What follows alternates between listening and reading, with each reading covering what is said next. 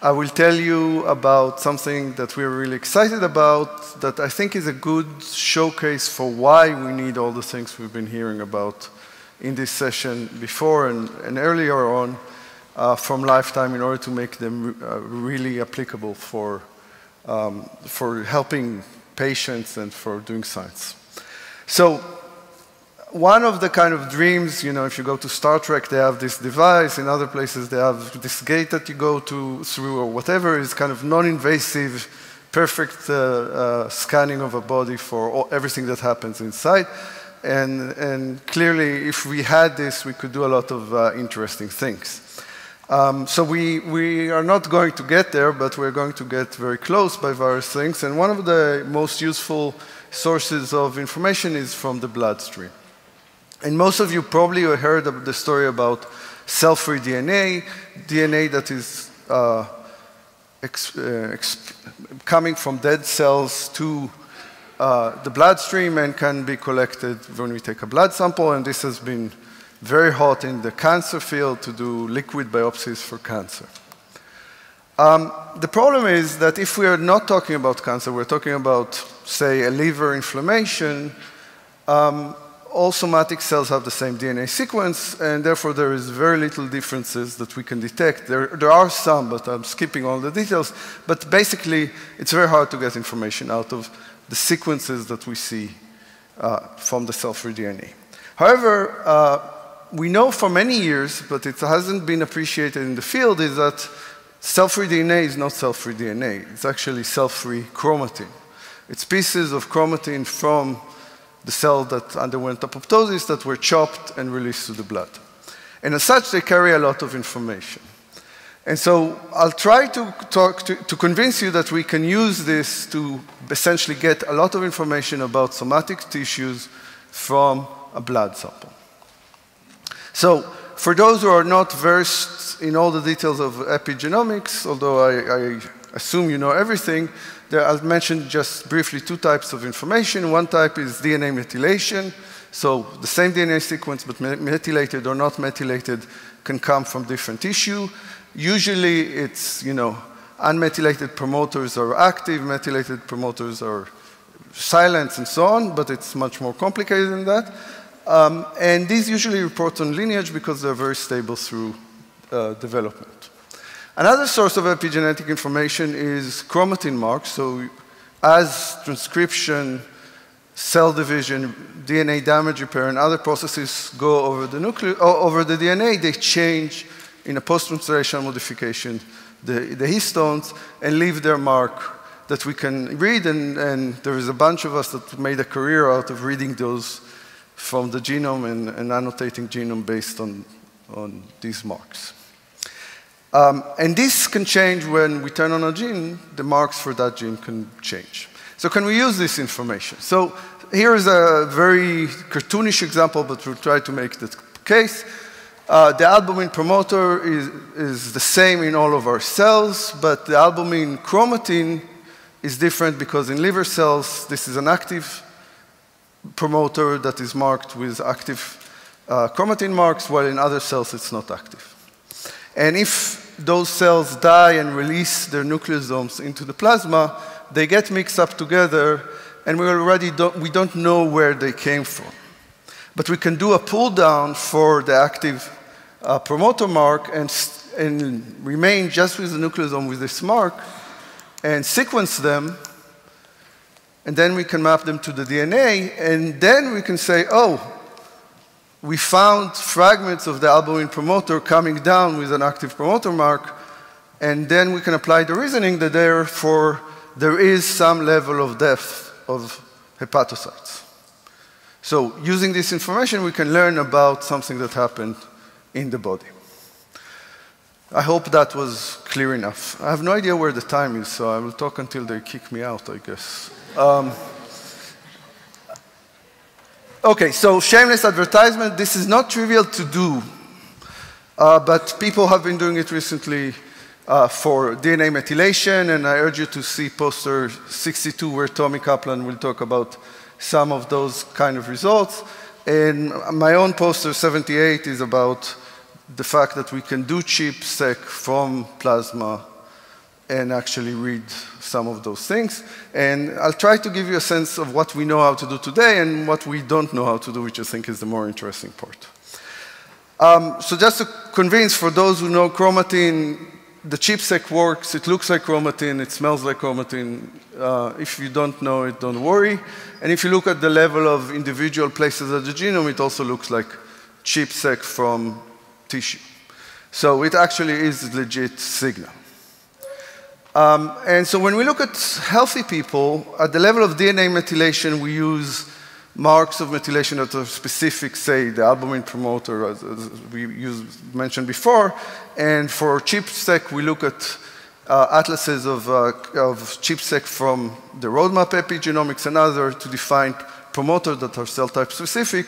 We can kind of detect the cell types. The names we use in those two graphs that are from two different groups are not identical, but they more or less agree in terms of what they see. There's certain blood cells that die a lot. There's some liver cells dying. There's endothelial cells. There are a few other things. But human people, healthy subjects vary, but around this line. But when we look at people that suffer from some pathology, and here is an extreme case example. We went to people who suffered heart attack, not because heart attack is hard to diagnose, but because heart attack is a very extreme case of cell type that's not supposed to be dying. And then we can detect promoters that are heart specific, and we can actually follow during time and see what happens to these signatures of different tissues as the patient underwent operation and then started to recover. And surprisingly, we found that there is liver death involved in heart attack, and the MDs told us, yeah, you're right. They teach you that in ER, but we didn't know about it, so hooray. A much more interesting case, and again, I use it as a positive example, but it's a positive example that shows the limitation, is when there is a gene that is not supposed to be expressed at all in a healthy adult, and you see the promoter of that gene, you can deduce something about it. These two transcripts that are kind of showing how much we find them in one of cancer patients are transcripts that are expressed only in certain types of cancers, certain subtypes of cancer. They have meaningful implication for the treatment, what type of biological drug will work. And the fact that we see them tells us a lot, and it's kind of makes sense to guess that this comes from the tumor. Okay, so that's all very exciting, but the challenge is essentially, and it has a lot of implications, just to mention few.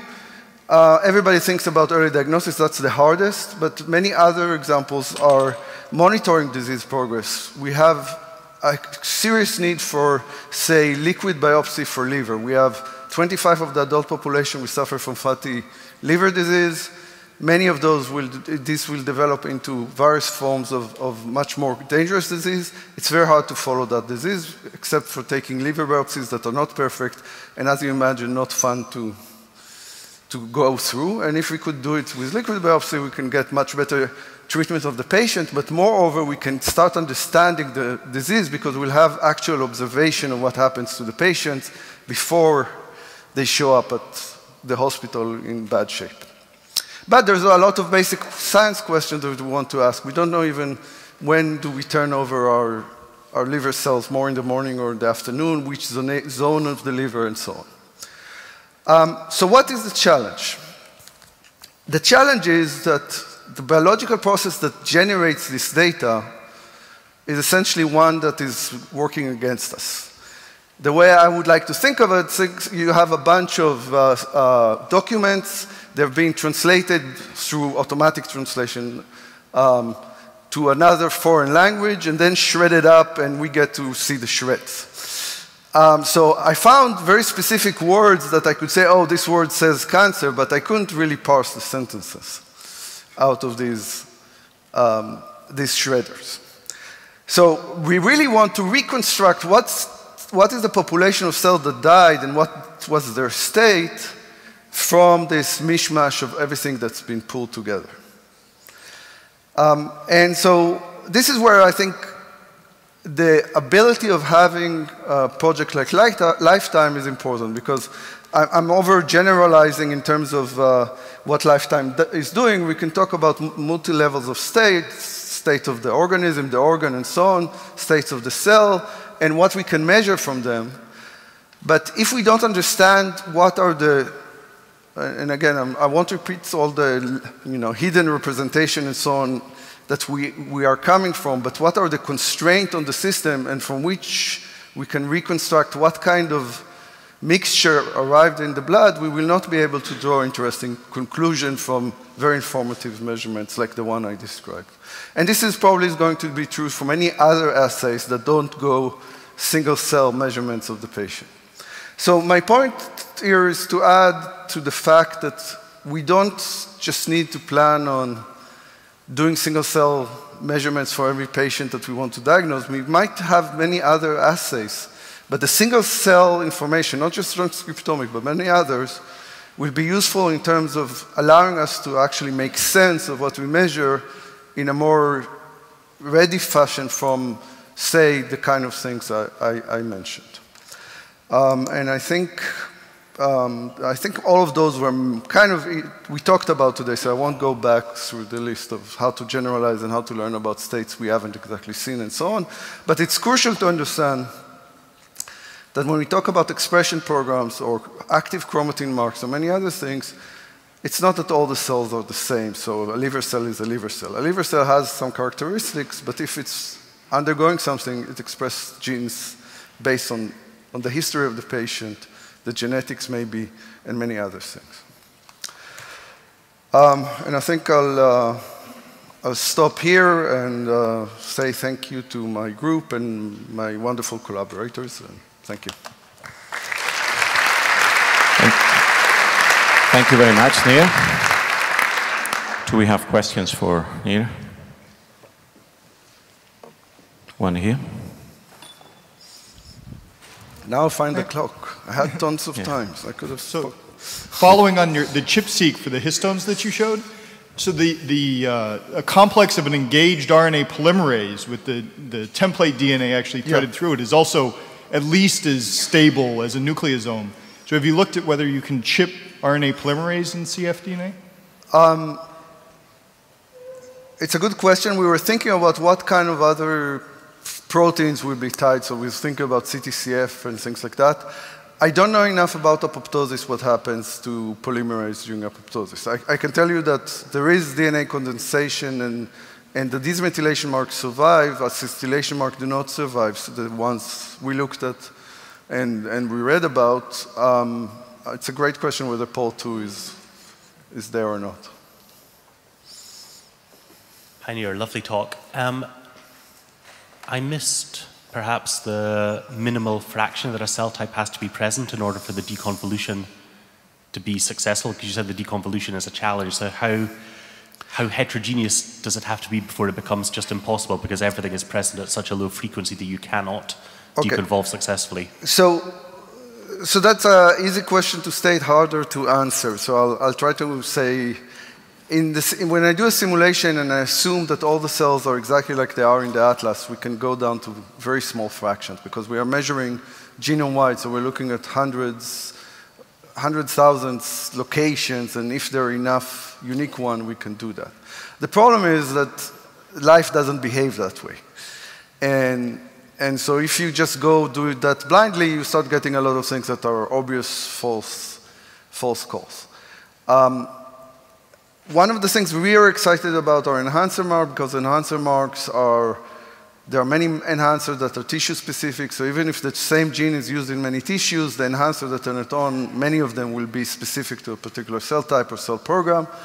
The annotation level of those things is much more of a mess. So liver, I probably can detect at levels of sub 1/10 to 1/100 of percent. But liver is a very well-documented and very distinct organ to work with. Other things, depending on the amount of prior knowledge. So if you want to know whether a particular gene is expressed, that's much harder than saying, Here are 100 genes. Are they together going up slightly?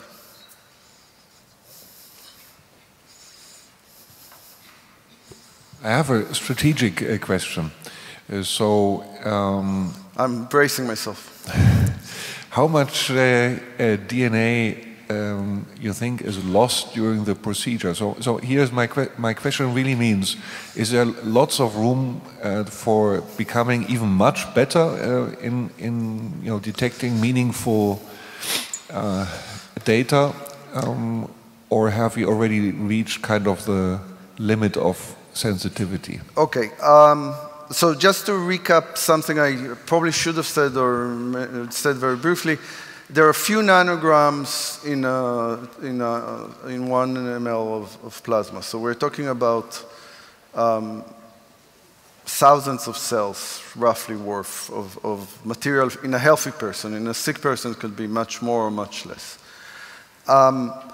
We tried really hard to do estimates of how much of that input material we're actually capturing.